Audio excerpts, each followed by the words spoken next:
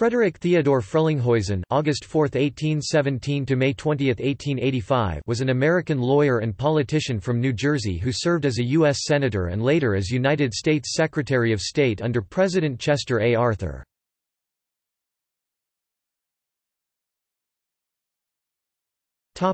Early life and education. Frelinghuysen was born in Millstone, New Jersey, to Frederick Frelinghuysen (1788–1820) and Mary Dumont. His father died when he was just 3 years old, and he was adopted by his uncle, Theodore Frelinghuysen (1787–1862).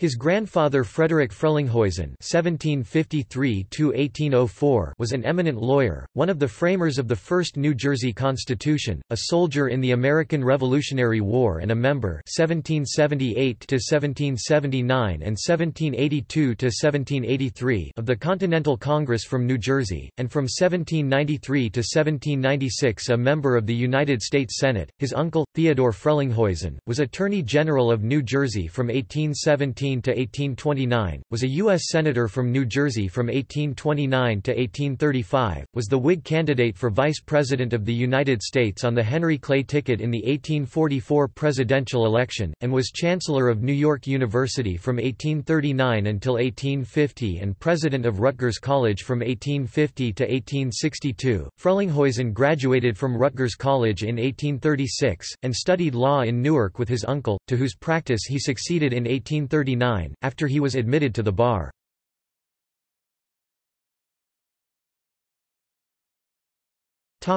Career. Following his admission to the bar, he became attorney for the Central Railroad of New Jersey, the Morris Canal and Banking Company and other corporations.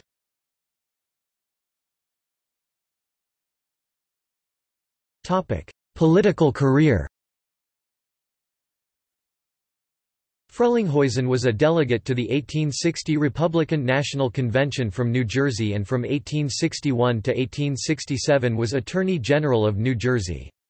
He was a delegate to the Peace Conference of 1861 in Washington, and in 1866 was appointed by the Governor of New Jersey, as a Republican, to fill a vacancy in the United States Senate.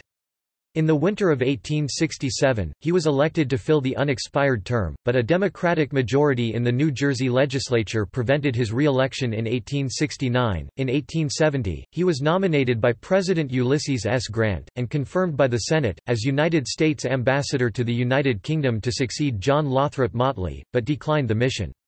From 1871 to 1877 he was again a member of the United States Senate, in which he was prominent in debate and in committee work, and was chairman of the U.S. Senate Committee on Foreign Affairs during the Alabama claims negotiations. He was a strong opponent of the Reconstruction measures of President Andrew Johnson, for whose conviction he voted on most of the specific charges in the impeachment trial. He was a member of the Joint Committee which drew up and reported 1877 the Electoral Commission Bill, and subsequently served as a member of the Electoral Commission that decided the 1876 presidential election. As a Republican, he voted with the 8-member majority on all counts.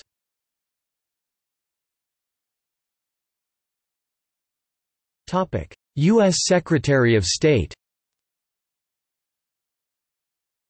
On December 12, 1881, he was appointed United States Secretary of State by President Chester A. Arthur to succeed James G. Blaine, and served until the inauguration of President Grover Cleveland in 1885. After his term as Secretary of State, Frelinghuysen returned to his home in Newark where he died less than 3 months after retiring.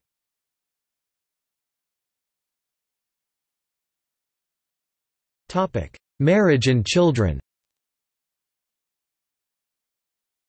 On January 25, 1842, Frelinghuysen married Matilda Elizabeth Griswold (1817–1889). She was the daughter of George Griswold, a merchant in New York City who made an immense fortune in the time of the clipper trade with China. Together, they were the parents of 3 daughters and 3 sons, including Matilda Griswold Frelinghuysen (1846–1926), who married Henry Winthrop Gray (1840–1906), a prominent merchant in 1889. Charlotte Louisa Lucy Frelinghuysen (1847–1930), who did not marry. Frederick Frelinghuysen (1848–1924), who married Estelle B. Kinney, daughter of Thomas T. Kinney, in 1902. George Griswold Frelinghuysen (1851–1936), who married Sarah Linen Ballantyne, granddaughter of Peter Ballantyne, in 1881.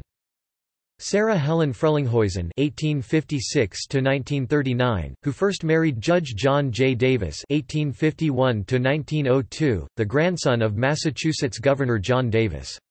After his death, she married Brig. General Charles Laurie Macaulay (1865–1935), the son of Charles G. Macaulay, the 8th Commandant of the Marine Corps, in 1906. Theodore Frelinghuysen (1860–1928), who married Alice Dudley Coates (1861–1889) in 1885.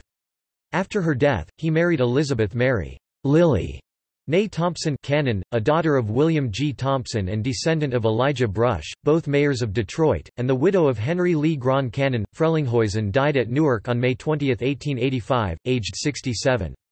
He was buried at Mount Pleasant Cemetery, Newark. His widow died a few years later in February 1889.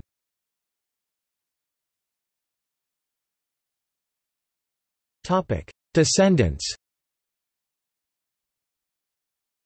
Through his eldest son Frederick, he was the grandfather of George Griswold Frelinghuysen II, who married Anne de Smolianina, Estelle C. Susie Frelinghuysen, who married fellow painter George Lovett Kingsland Morris, Frederick Frelinghuysen, Thomas Frelinghuysen, and Theodore Frelinghuysen, through his daughter Sarah and granddaughter Matilda Elizabeth Frelinghuysen née Davis Lodge (1876–1960), who married George Cabot Lodge. He was the great-grandfather of Henry Cabot Lodge, Jr. (1902–1985), the diplomat and United States Senator from Massachusetts, and John Davis Lodge (1903–1985), also a diplomat, U.S.